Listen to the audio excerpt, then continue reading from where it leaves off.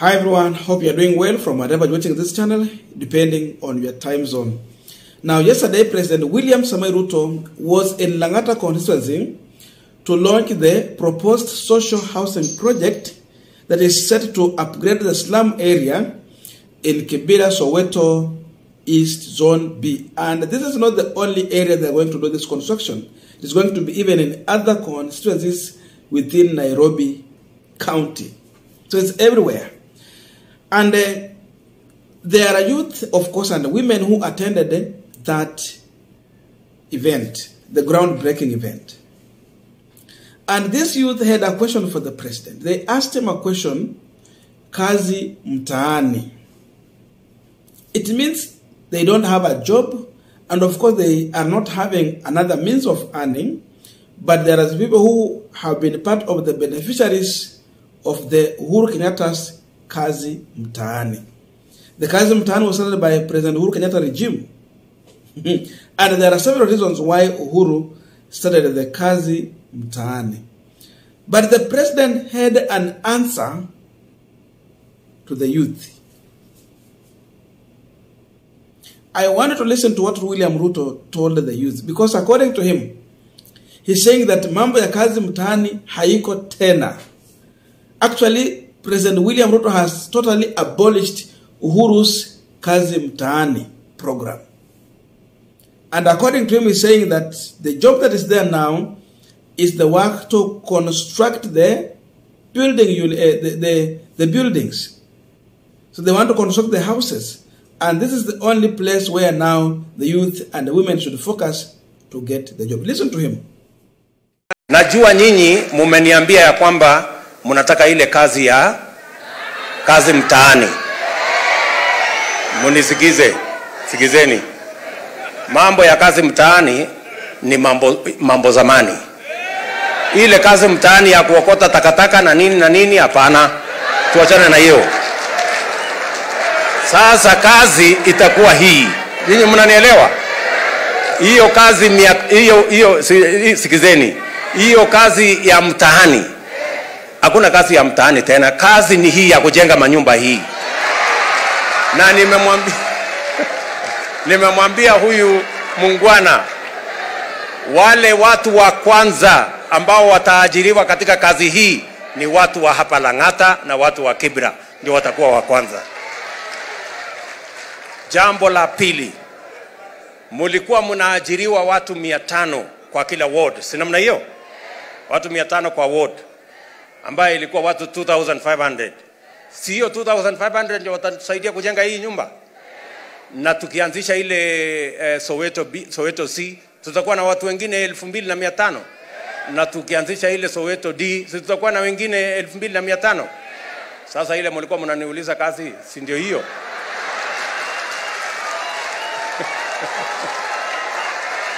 Vile na sio hapa peke yake. Tutaanzisha ujenzi wa manyumba katika kila constituency hapa Nairobi. Pale Makongeni mahali. Actually, during the campaign season, William Ruto promised that he's going to make the government of hustlers. And he got a chance. He is the president as we are speaking now. But I can confirm to you, having watched William Ruto from the first day he took over office and whatever he has been doing, it is leading to one direction. And this is a confirmation here. If you're thinking about the government of hustlers, forget about that. William Ruto has no any interest to take care of the hustlers. Ruto does not care about any poor person. And I'm going to explain to you. But before we go deep into that, just a quick request. You might be watching this channel, but you're not subscribed. So my humble request, please consider subscribing so that another time, once you release a video like this one, you will always get notified. Again, to all our channel subscribers and anyone who drop comment, I must say thank you so much for your unconditional support. Again, I'm requesting to give our video a thumbs up so that YouTube can recommend our videos to more viewers. Back to our discussion. If you are not very careful, you are going to buy into many lies that the president is going to talk about. When the youth asked for a job, Ruto challenged the youth that kazi ya sijui mtaani, hiyo tena haiko, hiyo haikuwa kazi. The job that they have as of now ni kazi ya construction. Because they are launching a new project, then those people who have been getting the Kazi Mtaani should prepare to go and do the construction work, maybe helper and all those things, and then earn their living from there. This is the truth of the matter. When President Uhuru Kenyatta launched the Kazi Mtaani during his tenure in the office, the president was not stupid. He knew that there are Kenyans who are so much poor outside here. And they're just looking for a food tool, money to buy food, something to eat. But he had a way to provide this money. He decided that let me have the Kazi Mtaani program, where some people will be enrolled into this program and at least earn something. At least in one family, if you have one person, then you can feed 5 people. That's how this job came. And these people were earning, was it after every 2 weeks? Every 2 weeks they were getting something. This was just a way to reach out to the poor. Not really providing the job. It was not an employment, but just a way of reaching out to the poor. And again, in one way or another, just try to do something, so that it will not be seen as a handout. The president did not want this thing to come out as a handout, but reaching out to the youth so that he can reduce the issue of magaidi na uhalifu. Because when people have nothing to eat, they will be forced to start robbery to get something to eat. This job was everywhere, in every county. Paka kule kwa kijiji kwetu, I have been seeing youth and the women doing this job, at least to get something. So this was just a way to help a poor person. In as much as this was happening, Uhuru was running the social housing project. Not long ago. It was just last week when we saw the president going to launch the construction. There was house unit that was complete. The job was done by Uhuru Kenyatta, but because he was leaving office, he could not go and launch. Aliacha yule mwenye anakuja aanza na hizo. So the house unit that William Ruto launched last week in Nairobi were done by Uhuru Kenyatta. But beside this one, there was Kazi Mtaani. The issue of house unit started a long time ago. The upgrade has been going on, but Kazi Mtaani was there. So Ruto should not cheat anyone that he's removing Kazi Mtaani, but he's bringing the social house project for people now to enroll for the job. This job was there. Ile kitu Ruto amefanya, ametoa tu chakula kwa mdomo ya hustler. Amemwacha njaa.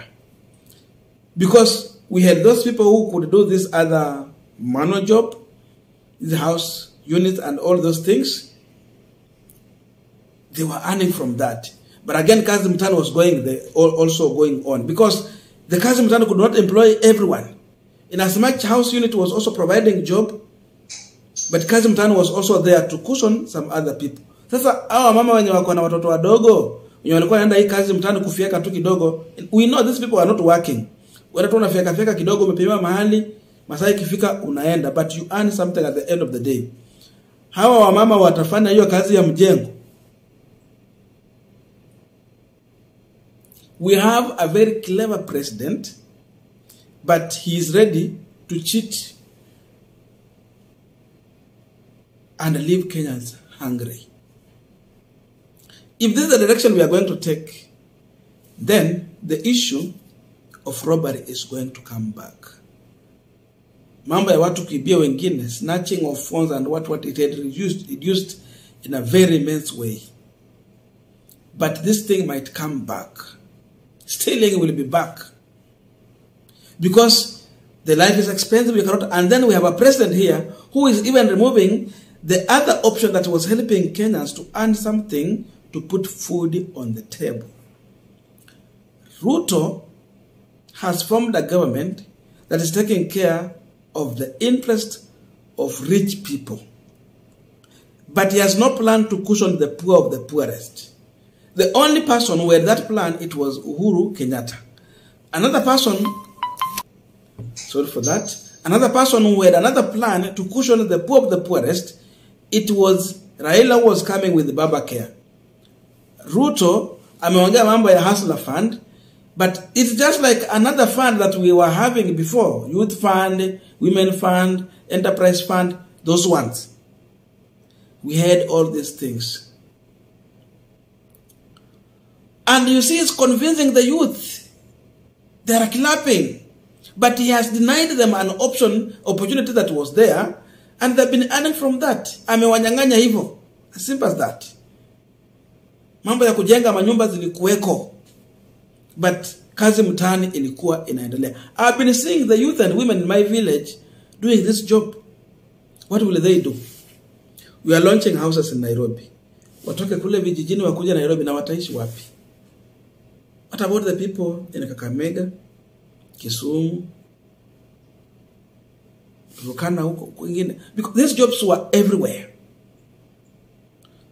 So the person who is here to torment the hustler and the poor, it is none other than William Samoei Ruto. I don't know your view, but you can convince me in the comment section if Ruto is cushioning the poor and bringing in more jobs. Thank you.